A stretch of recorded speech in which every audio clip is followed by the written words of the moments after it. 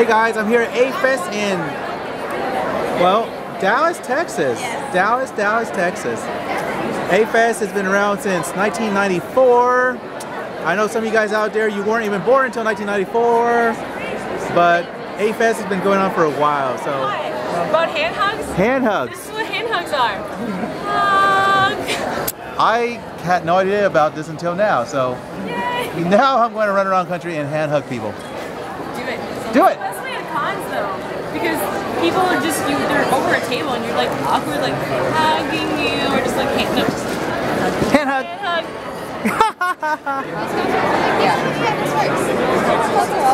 I mean, I've always kind of had a love for Smash Bros, and I've had a lot of people ask me to join their groups, and I thought, you know what, yeah, but Bowser's kind of my favorite, and I thought this would be a cute way of doing it. A couple of weeks, actually, these are made of bed sheets. Bed sheets? Yeah, we found bed sheets in different fabrics that would work. This was actually a jacket lining, and so it took a long time to get it all the right shape, but yeah, it was all just thrown together. Thelonious, I'm ready. Bring in the cookie. Oh my god, 10 out of 10. Jesus. Awesome. Oh my god. I could not see. Actually, I saw the musical, Shrek the Musical. It's on Netflix. They have a movie of it, and I watched that. And the Farquaad from that, he actually has this whole setup. He has the knee pads, and he has the legs in front, so I kind of went after that.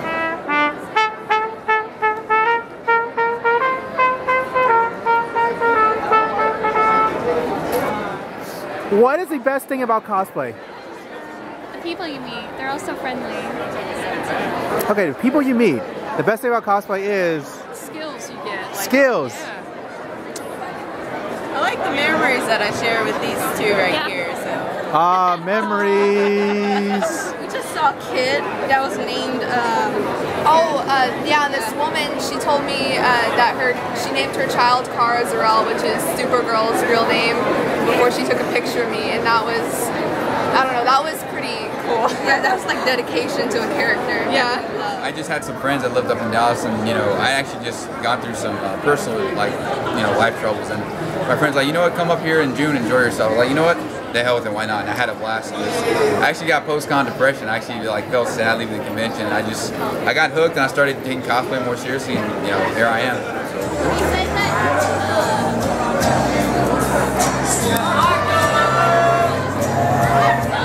It's happening. In the mid-'70s, we were a very small underground culture.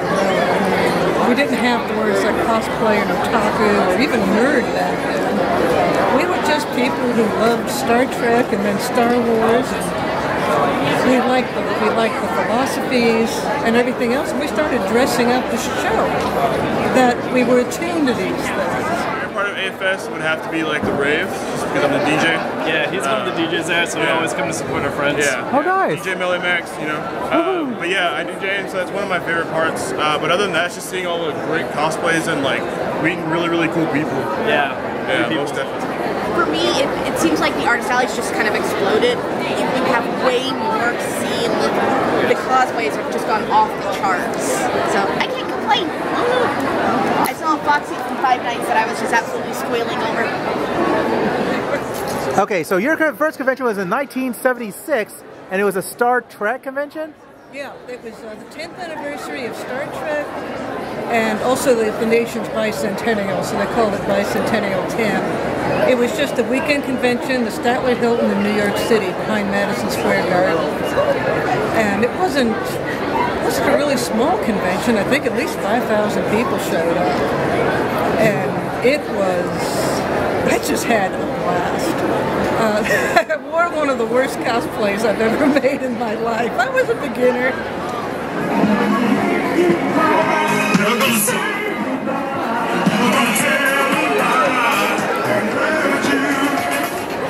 They've got some good stuff this year.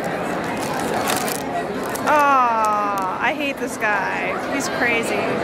He's very popular with the cosplayers, though. If anybody wants to swap, let me know. For Matsu, I wanted to make my own book, and you made a book?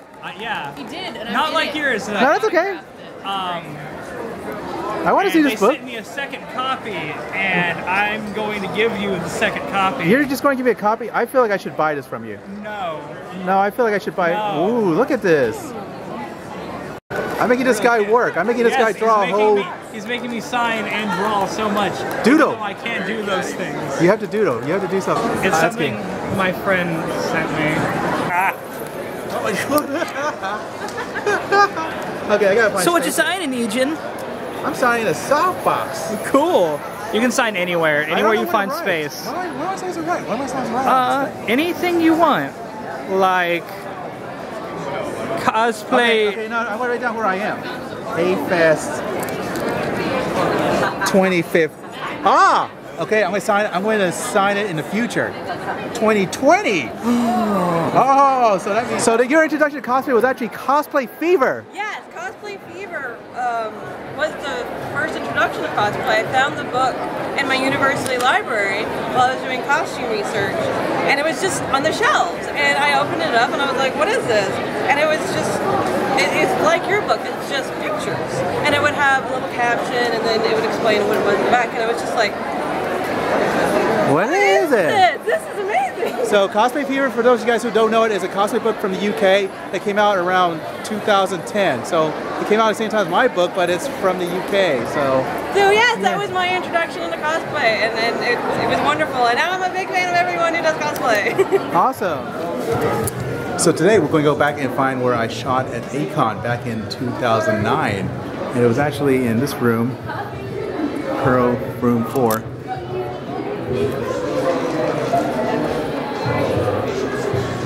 Which is today now known as the gaming room number 4. So yeah, so back in 2009, I actually was in this room photographing for the first Cosplay America book. So it's kind of like history coming back home again.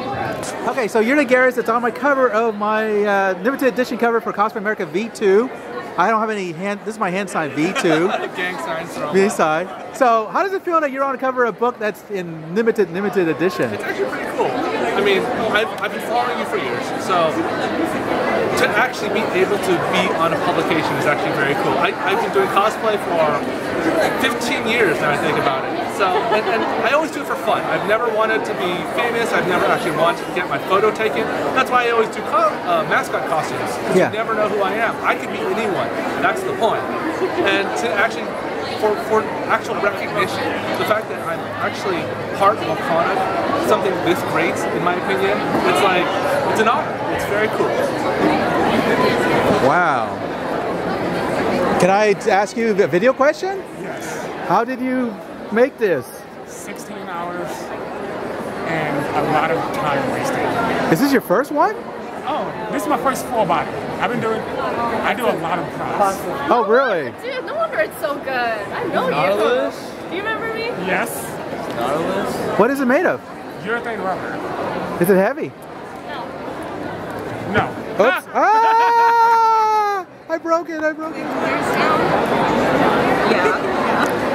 I'm recording you guys. Oh, nice.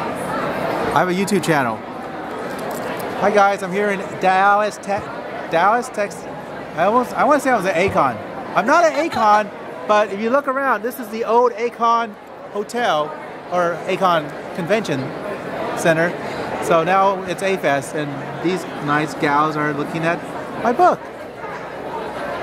Zoom, zoom, zoom, zoom. I'm sorry, I don't mean to make you seasick. Land sick, not seasick. All the gems you see are resin casted into the fixtures that I bought. Then the dress was draped. There wasn't any pattern or anything. I bought some lace online and I dyed it with tea. Oh wow! Yeah, Earl Grey tea. So it smells like Earl Grey tea. All of the beads were hand sewn onto the garment. This took about a week. It was crazy.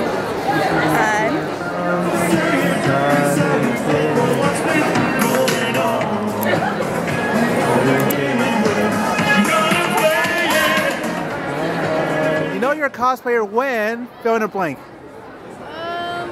We'll come back to you. When you have more scars from hot glue than anything else. Like I said, when you're up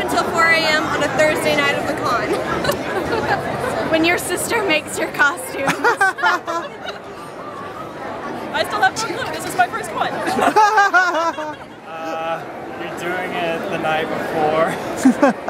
How about you? You know you're a cosplayer when? You're eating the props. You're eating the props? I do. Okay. Cosplayer when you carry around a glue gun. You make your fangs an hour before, and then you bite through your lip, and you use the blood as part of your costume. When you don't get a summer. Your summer is just for AnimeFEST. Yes. How about you? Late nights sewing and crying.